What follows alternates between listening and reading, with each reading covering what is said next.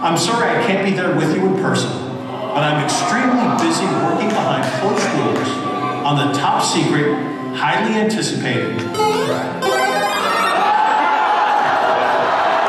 Congratulations to all of our qualifiers, and good luck to everyone in here.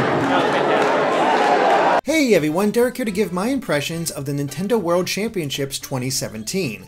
Now Ash and Andre were actually there at the event and they were able to capture footage of the crowd reactions to various things, and we'll have that interspliced within these impressions to give you a better idea of what it was actually like there at the event. But just watching it from home on the stream, I thought this was very well done. Now granted, it did not have the announcements that the original Nintendo World Championships had. A lot of people were expecting that, a lot of people were hoping for that, but no, this was all about the competition. The only thing we really got was the new update trailer for ARMS, which is kind of cool on its own. However, we did get Reggie in the beginning talking about how he couldn't be there and how they're hard at work on the next big Nintendo game, which is obvious. They blurred out his mouth to make it even more of a tease about what game he was talking about, but it was still just sort of, yeah, we're working on something, yeah, you guys can be excited for it, but we're not ready to actually show it off yet, which is kind of perfect for an event like this. You just want to focus on the competition. It does kind of suck that we didn't get anything big or new, but that's how it goes sometimes. I'm not too upset about it, to be honest, because, well, we still have plenty to cover this year, so yeah. Tetris.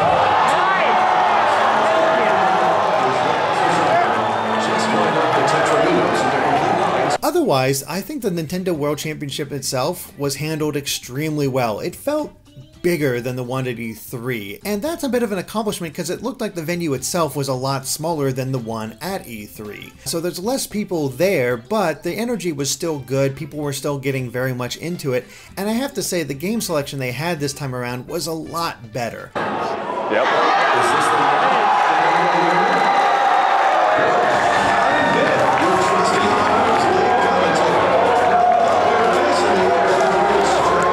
You had the typical new games to help promote their products like Zelda and ARMS and Splatoon and Mario Kart 8 Deluxe. That all makes a lot of sense. But then you had some really clever old school choices that, well, you really didn't see coming. I mean, we had Tetris, Super Mario Bros. Deluxe, Bird and Bean, which I hadn't even heard of until that point because I never played the original WarioWare, and I didn't even realize it became its own DSiWare shop title because of all that. It was a great representation of old school games along with some of the newer stuff. I actually greatly enjoyed the underground more than the above ground just because there was a lot more variety there and you never knew what was going to be thrown at you.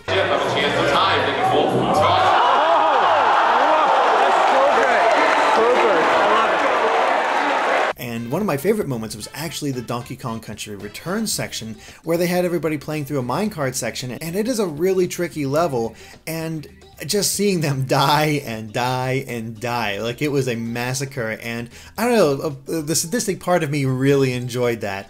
So props to that they actually had some teeth to this event and really put these guys through the works. I like competitions like this where there's a lot more variety, rather than, hey, you've gotten really good at this one game, but here's a bunch of different games, a bunch of different genres that you have to get a handle on right away, and you can sit in the comfort of your own home and play these games and have no issues with that Donkey Kong section, for example.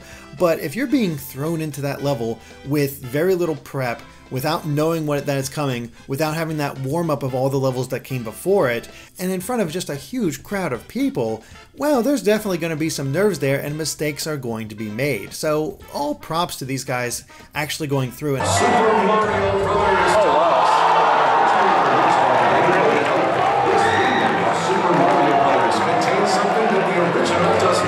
One of the things I actually really enjoyed and I was really hoping for is I was hoping for one of the under 12 division kids to make it as far as possible. I believe his name was Tubbarone.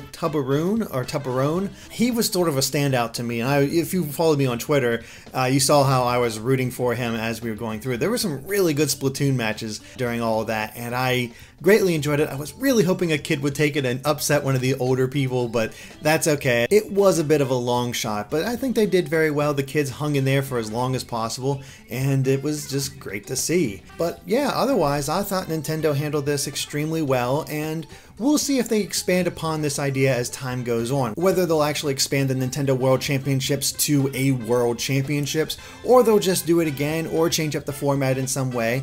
But this does feel like a great way to advertise their games that are out and coming out, plus showing off the legacy of Nintendo.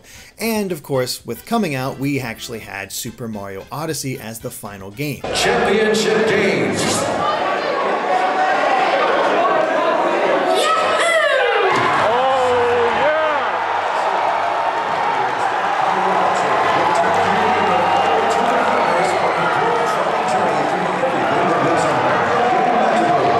Makes a lot of sense, and as Andre said on Twitter, he actually compared the moment to a little like The Wizard, where they revealed Super Mario Bros. 3. I don't think it was as big as that, it wasn't as overblown because, you know, movie, but it still had that effect of, hey, game that isn't out yet, stuff we haven't really seen before, and seeing how these guys react to it.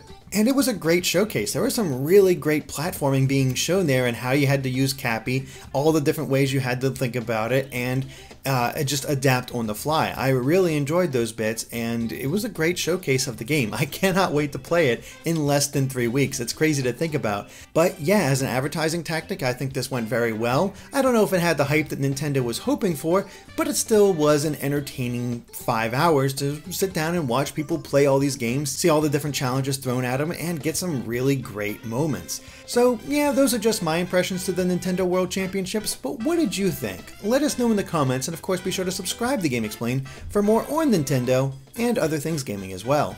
Till next time, bye. Hold on and stay alive until John numbers come back. Mario